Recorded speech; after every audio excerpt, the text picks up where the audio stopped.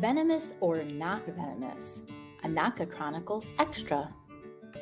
There are a few snakes that look similar in the field. Which one packs a punch and which one is harmless to humans? Here they are side by side. Which one is a pit viper and which one is a harmless cat-eyed snake?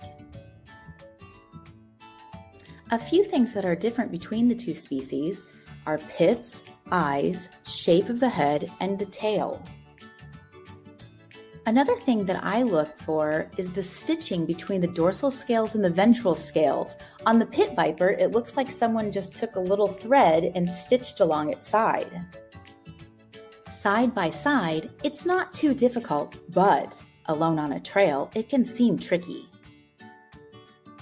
Not all pit vipers look like Lucy. Some aren't even green. These three happen to look similar, but they're very different. The Vogel's pit viper, Albolabris, and of course Lucy, a macrops. I wanted to show you the green pit vipers because they're especially different from this little guy, Boiga cyanea, and the babies are so cute. Remember, if you are not sure, always treat as venomous. If you are wrong and it's not, then no harm done. But if the opposite is true, it can get ugly. Take a look at the video showing Lucy and the Boiga in my trees.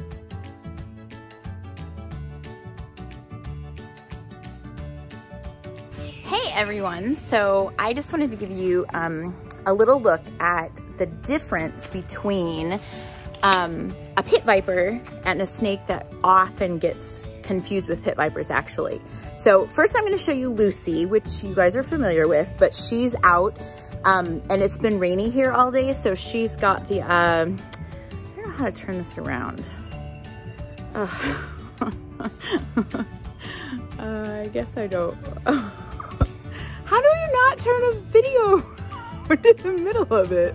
So I'm a complete moron, but Lucy's out right now exploring this tree right next to, like right in my yard. So I just want to show you her really quick. Okay, so here you can see Lucy. It's not a great, you can see her body coming through the tree, and I'm gonna get into her head right now. And you can see her eyes, and she's tongue flicking, and the shape of her head. Now, you can't always go by the shape of their head because a lot of times snakes can change. They can flatten themselves out. They can make themselves look a little bit bigger, scarier, because obviously their goal is survival and they don't want to be eaten. We're a big scary predator to them. So this is just Lucy exploring the tree. So it's quite rainy and you know, the trees are quite moist and everything. So there she is, and her eyes have quite a yellow. Her pupils are not so dilated. And it's kind of dusk right now. The sun's going down. You can see that stitching now on the side as she moves a little bit. She comes back. I'm not within strike distance of her, but she can definitely sense my presence there. Part of it is the way she tastes the air using the Jacobson's organ, and part of it is that those pits that you can see there, they sense heat. It's quite impressive actually. You can see that the head is kind of menacing, I think. I don't know, like when we get to the Boiga, you'll see it's quite different from Lucy. But you can see a pretty good side view of her there, and it just looks like that stitching right on the bottom of her dorsal scales, which are the top scales. The ventral scales are her belly scales. Okay, so look at the Boiga. First of all, look how gosh darn cute it is, okay? Its eyes are huge because it's the cat-eyed snake. It's the green cat-eyed snake. Thailand happens to have quite a few species of Boiga actually. At the research station we had a couple different ones. This is the green one. And the shape of the pupil is very similar. However, the shape of the head is very different. You can see that the coloration is a little bit more uniform. Not that you always can tell by that. And head shape too, you can't always tell. A lot of times snakes will flatten their head, make themselves look a little bit more scary because we, like I said, we're big scary predators to them. And unfortunately the video goes in and out here. I couldn't quite get the camera to focus the way I wanted it to. But you can see by its movements, first of all, it's moving quite a bit more than Lucy ever does. You can also see by the narrow, there's the narrow face, the fact that it's lacking pits. That's a huge, huge giveaway. I don't want to say that it's not venomous. It's just not the same type of venom. It does have a mild venom that helps subdue its prey. However, it's not the same as the pit viper. It's rear-fanged. That means those fangs are more towards the rear of its mouth. They're a little bit more fixed. They're not hinged and up front the way a pit viper's fangs are. I'm going to put it up in the tree and we can get another look at it here. They're so good and adept at climbing. They're really good at what they do. And they're not harmful to humans. So though they have a mild venom to subdue their prey, they're not harmful. A pit viper's venom is strongly hemotoxic. And there it is. You can see its face. What perfect camouflage. I mean, it blends right into the coloration of that particular tree for sure.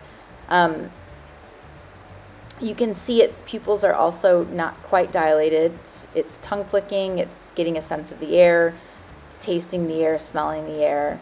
You know, it completely and totally senses me there. And the head is quite more slender. The scales above the eye, so I'm not going to get super technical here, but there's quite a difference. When we go back to Lucy in the tree, you can see how different the snake is as far as the head goes, how narrow the nose is, and then look at the scales around the eyes.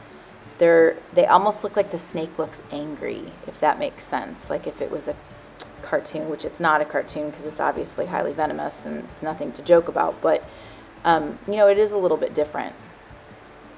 And so here we can see Lucy again. You see that stitching, and there's her face. Look at the difference between the eyes, the scales above the eyes. Look at how pronounced her face is. She does look a little menacing right there. And you can see her pits nice and clear. That hole, that opening right in front of the eye allows her to sense heat. And actually it's kind of cool because it is really like a superpower. I know I joke about that and it probably sounds really dumb, but it really is like that because they see, it's like infrared. Like we have to use technology, and these guys, they sense it, and it's quite accurate actually, and even more so than a thermometer. So anyway, seeing these guys together side by side, it's kind of easy, but I totally understand. It's not always easy on the trail. But, all right, thanks for watching. Here's the boiga again. Just exploring. I was trying to capture it drinking. It's kind of tasting the water on those leaves because there was some water dripping from there. Just so cute exploring up there. It's just really neat. Such a good climber. Just like a really cool snake.